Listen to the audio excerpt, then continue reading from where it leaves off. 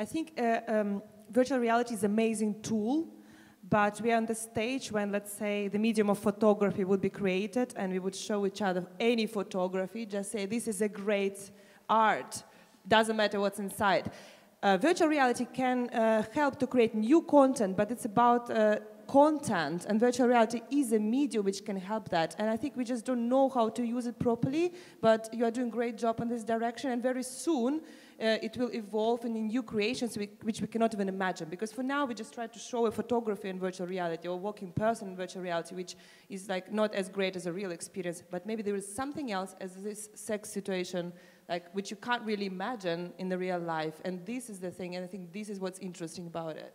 I think you're totally right that we're in, you know, when a new, strong technical possibility, a new medium basically appears, there's always a window of confusion and misunderstandings and exaggerations. When photography appeared, we didn't know if it was occult science, or will it kill painting, and there were all these ideas. And we're in that, you know, in that window of confusion, but maybe, you know, an interesting window of experimentalism also right now. And so it's interesting to think about it. But I think you're 100% right that there are lots of things in that window that we look at and say, oh, it's wonderful art, but maybe it isn't.